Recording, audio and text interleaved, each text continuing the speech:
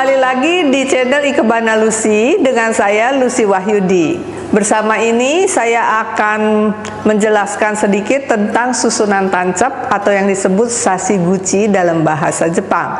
Tetapi sebelum kita bicarakan soal susunan tancap, saya juga akan menerangkan sedikit tentang biasanya rangkaian Ikebana Jiyuka itu kita memakai wadah keramik seperti ini. Nah, kalau wadah keramik seperti ini, kita memakai yang namanya paku bunga. Paku bunga ini atau disebut juga kensan. Jadi kita biasanya ini kita kasih kerikil dulu, lalu di atasnya kita kasih kensan ini. Nah, selain itu, wadah jiyuka juga ada yang bentuknya seperti ini, itu tidak bisa memakai kensan. Jadi kita harus memakai floral foam. Floral foam ini ada dua jenis. Floral foam yang basah, yang kita bisa isi air, dipakai untuk bunga basah. Ada juga floral foam yang kering, yang untuk bunga artifisial. Jadi jangan salah beli. Kalau kita mau merangkai bunga ikebana itu biasanya memakai bunga segar, itu harus memakai floral foam yang bisa menyerap air. Nah, saya akan memperagakan cara floral foam itu bagaimana caranya supaya dia diisi menyerap air. Jadi kita siapkan wadah yang sudah kita isi air. Lalu floral foam ini kita tinggal cemplungin aja. Jangan kita paksa dia turun, nanti dia akan dengan sendirinya menyerap dan dia akan turun. Kalau dia sudah menyerap air, dia sudah turun ke bawah, itu sudah siap untuk kita pakai, yang kita potong sesuai dengan kebutuhan vasnya. Nah, ini kita tunggu ya. Jadi dia nanti akan pelan-pelan, cepat sekali dia akan turun ke bawah oasisnya ya. Oke. Nah, itu bantalan-bantalan bunga yang diperlukan untuk rangkaian jiyuka. Nah, sekarang saya akan menjelaskan tentang susunan tancap tadi. Susunan tancap itu disebut juga sashiguchi dalam bahasa Jepang.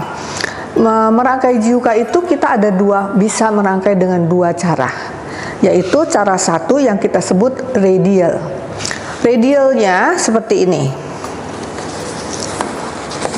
ya. Jadi ini materi rangkaian kita tancap di bantalan bunga itu secara radial. Secara imajiner yang tidak kelihatan di bawah vas ini, itu seperti ada satu spot.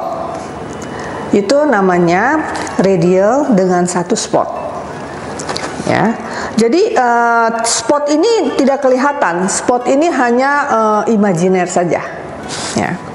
Kemudian ada juga radial dengan beberapa spot. Ini masih dalam satu vas ya. Ini tentu vasnya agak lebar sehingga kita bisa merangkai beberapa spot. Beberapa spot itu sama juga, ini kita tancapnya radial materi-materi kita. Tetapi di dalam kensan atau di dalam foamnya di atas ini itu tidak satu titik. Yang satu titik hanya imajiner saja yang di bawahnya yang tidak tampak. Ya, jadi ini disebut radial dengan beberapa spot. Di sini kebetulan gambarnya hanya 2 spot. Tetapi kalau kita punya vas yang agak panjang lagi, mau bikin lebih dari 2 spot, tentu bisa. Ya. Setelah itu satu lagi yang kita sebut susunan tancap paralel. Nah, susunan tancap paralel ini adalah materi ini satu persatu berjajar secara paralel. Tetapi bukan berarti dia lurus ya. Dia tetap ada yang ditaruhnya di depan, di belakang, supaya dia ada dimensi.